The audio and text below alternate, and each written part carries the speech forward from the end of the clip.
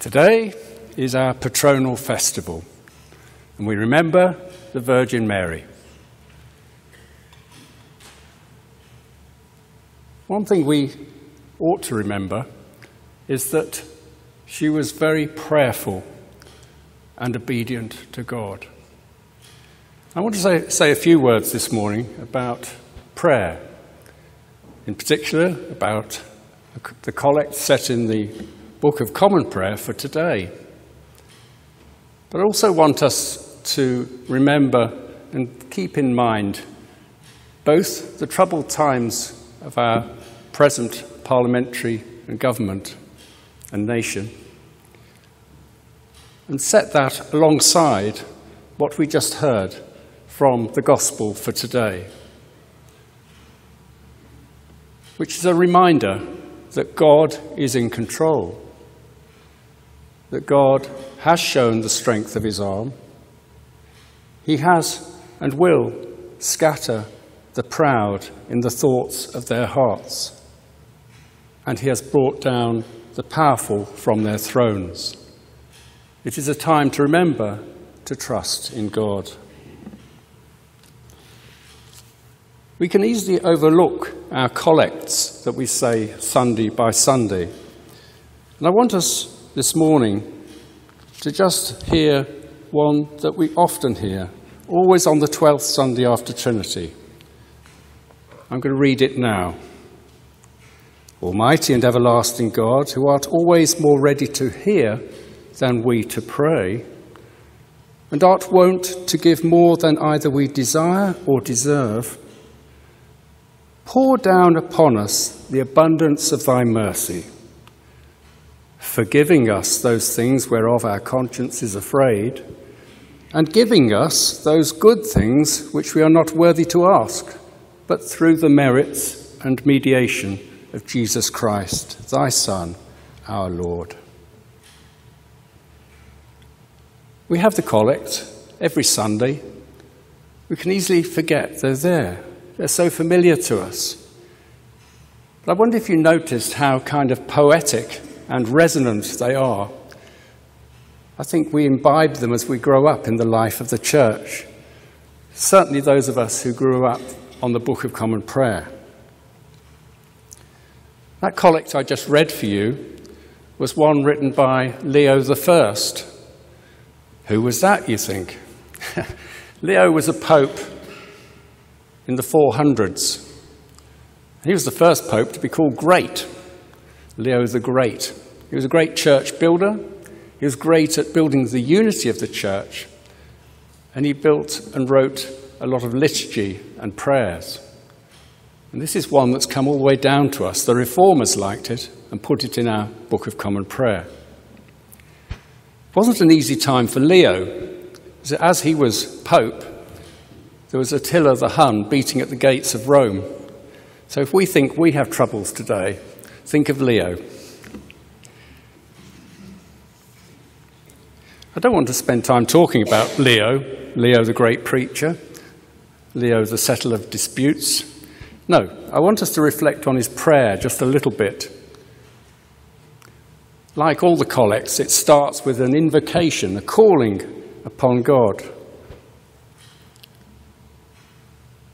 They follow a familiar pattern, the collects. After the invocation, the calling upon God, there's a further acknowledgement of God, which becomes the focus around the third element, which is our petitions and our plea to God, our aspiration, our longing, our hope, which is expressed in the words of the collect. And finally, it looks to God for an answer. So let's just think about that collect a bit further this morning. It begins, Almighty and everlasting God, who art always more ready to hear than we to pray, and art wont to give either more than we desire or deserve. And the thought there, I think, is that God is open to us. He's accessible to us. In the midst of our troubles, personal or national, God is open to us. We might not pray that often, and our lives don't deserve merit from God, the collect reminds us, But God is generous and bountiful, and he longs to give good things to us. He longs to bless us. And in the collect, God's open and generous heart moves on in the words that follow. God, who art always more ready to hear than we to pray, and art wont to give more than either we desire or deserve. And God listens to what we need. God is open to us. He's reachable. He doesn't consider what we merit. He keeps no record of our wrongs. He's forgiving, and he's a generous healer. I once read these words: like a father, God knows what things we have need of before we ask him, and is delighted when humbly and expectantly we seek his face.